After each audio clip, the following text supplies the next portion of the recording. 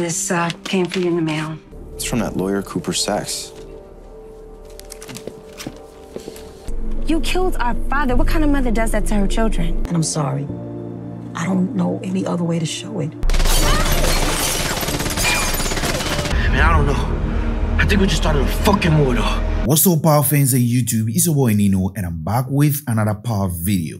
In this video, I'll be talking about if Monet will survive in season 4, the pen drive Saxe sends to Young, wordplay by the writers when it comes to Ghost, if Kane was hit by Braden, the war ahead, and how 2Beat is likely to join force with Tariq and Tommy, and everything episode 10. And of course, if you are new to my channel, you're welcome. Kindly hit the subscribe button, like, share, leave your thoughts in the comment section. If you are already subscribed, thanks for the support. Now let's get straight into the topics. First off, this season finale has been one of the best so far in Power history, filled with a lot of expectations for the next season and possible crossovers in book 4. Maybe that was why they pushed Tommy's show to September. I don't know about you, but I believe most of you love the season finale. I made a post on my page here on YouTube on how you will rate the entire season 3. If you haven't seen it, go check it out and vote as well. As you can see, majority are rating the season as 5-star. How about you? Drop your comment in the comment section below. Now, the season ended with the beginning of a war between Tejadas and Norma against Tariq and Braden. This scene is something I would describe as world apart. I don't think there is any way these people will work with each other again other than work against each other. The betrayal and the fuse are very deep that it can only be one crew against the other. Now, before I move on to the future of this war, I want to talk about Monet and whether she will survive season 4 or not. Now, what do you think? For me,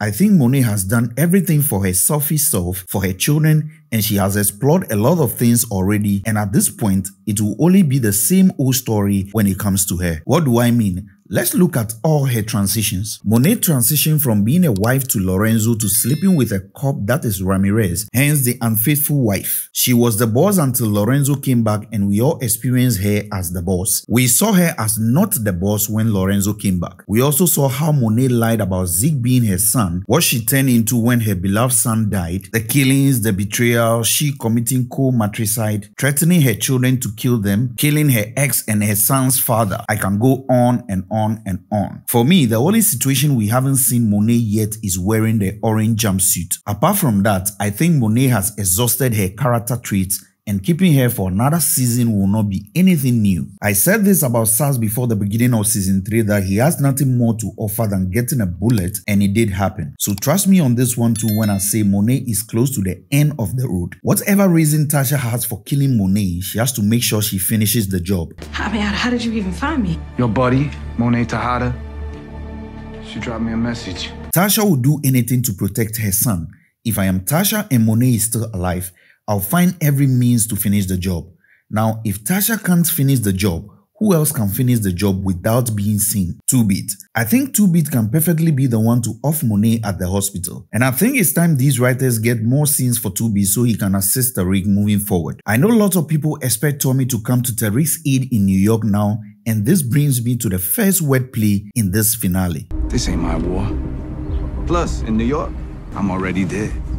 The writers are not only reminding Tariq that Tommy can't start a war in New York, but they want us to understand that there is a new setting for Tommy now in Chicago with different enemies, friends, and families. Matter of fact, he is an actual uncle to JP's sons now, so there is no way he will just come back to New York and start some war with Tariq. Tommy can assist in one-day situations that will not expose him in New York, but I don't think the writers will want Tommy to stay long in New York trying to help Tariq, because Tariq will always find himself from one trouble to the other. So for me, I think the person that can stick more with Tariq is 2Beat. Now, Tariq can use Tommy to convince 2Beat to back him up in New York, provided Tommy himself will not need the services of 2Beat in Chicago since Liliana is dead and he will need a trusted person in his team. Now, if Tariq gets Tommy to convince 2Beat to back him up, then 2Beat is the best person to finish Monet at the hospital since no one knows him and can tie him to Tariq. Don't forget, Diana already knows that it wasn't Tariq that shot their mother. Now, Ken will know very well well that Tariq will be very foolish enough to want to come anywhere near the hospital. But if Diana insists on them hiding their mother from Tariq so he won't finish her, it will raise suspicion to the fact that Tariq is not the only threat to Monet's life. And I also believe this secret between Drew and Diana will surely come to light. Let me know what you also think in the comment section. Do you think it's time for Monet to go, or you still think she has more to offer in the coming seasons? Now let's talk about the war Tariq and Braden just started. Obviously, Braden is fully in the game now, knowing even his Western privileges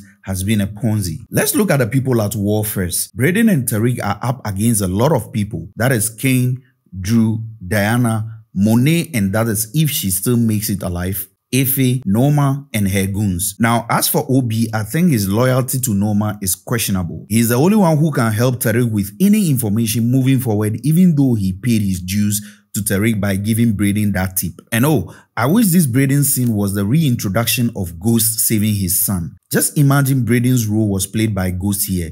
Like stars would have crashed the internet in the whole world by now. But anyways, it was still nice to see Braden come through for Tariq, just like Ghost always does for Tommy. But personally, I believe this was a Ghost move. Now from my count, Tariq is at war against 6 people.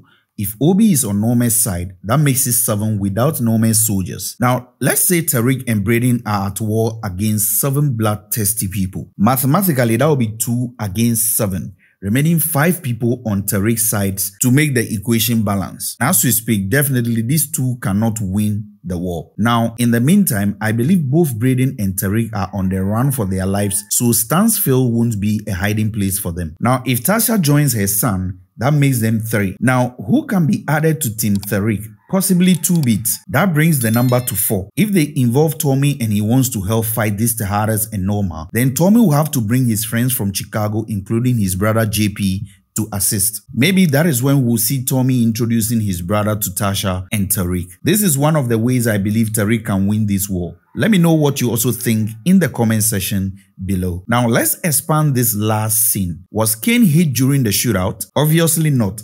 The first shot from Braden hit the gun from Kane, so definitely Kane wasn't hit. There was another shot towards Kane again, but I still don't believe Kane was hit.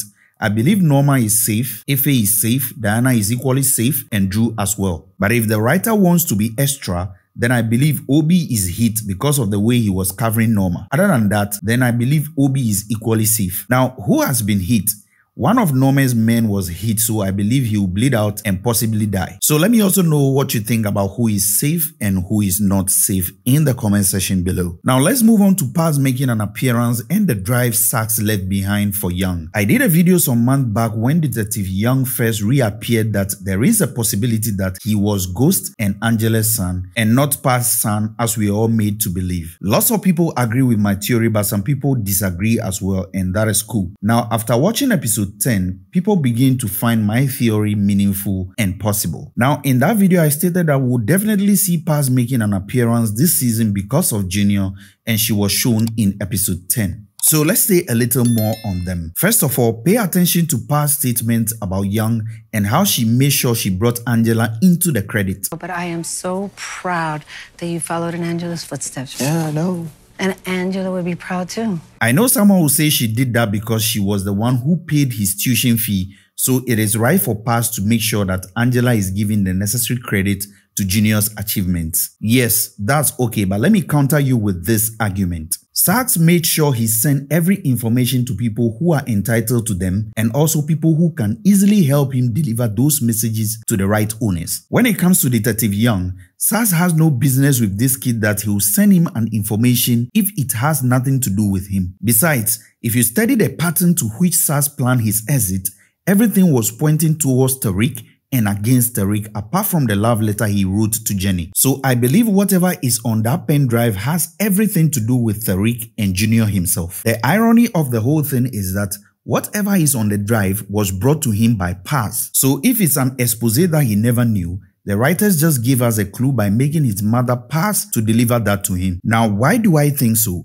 If Saxe wanted Jenny to have any information about Tariq that would lead to his arrest, he would have added it to his letter to her or share with Blanca or even Medina. But I believe the content of this drive is probably not criminal, but a whole twist to Tariq's life that he has a brother who is in the DEA and after him. Why else would Saxe send Detective Young a confidential content on a drive? Who knows, it might be a video Saxe made telling Young about the truth he discovered long ago when he was working with Angela. And I believe the writers would like to keep Saxe's memory with the audience as the one who revealed a big twist in the whole Power universe. So whatever the content is, trust me, it will always make we the audience constantly remember Saxe in the coming season. For me, I believe Saxe has a huge bomb on that drive, and I believe they left it unopened for season 4 because everyone opened the content of their envelope from Saxe apart from Junior. So for me, I still stand by my initial theories with regards to Junior being Angela and Ghost's son, and Saxe is the perfect person to expose this secret while in his grave. And if you check Junior's cast name at the end of the credits, he is called Angel Junior Young. Names like this is what Kane would describe as made the fucker, and I don't believe they named him Angel for nothing since his auntie is called Angela. This coincidence is a bit suspicious to me. I don't know about you, but let me know what you also think in the comment section below. Now, earlier I stated that there has been a lot of wordplay in this season finale. One of them is when Tasha defended Ghost to Tariq. Hey, but you know he didn't do that shit right, man. No. Ghost was a lot of things, but he wasn't stupid. Now, I feel this is beyond giving Ghost credit. To me, they have started easing the good things about Ghost that suggest that Tariq is a match to his father. And if Ghost has to come back, he won't just pop up like that. They will tease us with statements like this. Over the years, the audience were thinking that Tommy knew Ghost was alive, but what I see the writers doing is that they are playing every character to be innocent or ignorant about Ghost's survival, so that if he eventually comes back, they will have a lot of stories to tell around him, Tommy, Tariq, Tasha, even Yaz, Tate, and so forth. That is why you hear Tommy saying Tariq killed his father. You killed your father, so pulling the trigger on me ain't gonna be nothing to you. And in most of my videos on Ghost, I stated that it will be very unrealistic if Tommy knows that Ghost is still alive. So if they ever want to bring Ghost back, and I believe they will, it must come as a shock to every character in the show and the audience as well. That is how best they can feel and relate to the emotions of the characters as well on Ghost coming back. Let me know what you also think in the comment section below. Now, in my last video, I stated that the only way Lauren can survive is not to testify. Turned out that I wasn't far from how the writers were thinking. Now we see Lauren leaving town with her parents, and I believe she will come back in the future. It's been an amazing season, and thank you guys for sticking around. I'll keep you updated with anything happening in the Power universe. And if you have any topic you want me to touch on, drop it in the comment section. If it attracts a lot of likes, I'll do a video on that topic for you guys. Thank you for always supporting, guys. Really appreciate everyone. If you like this video, don't forget to hit the subscribe button, turn on your notification bell to get notified on my next video, like, share. Most importantly, leave your thoughts in the comment section. Catch you in my next video. It's your boy Nino. Thanks for watching.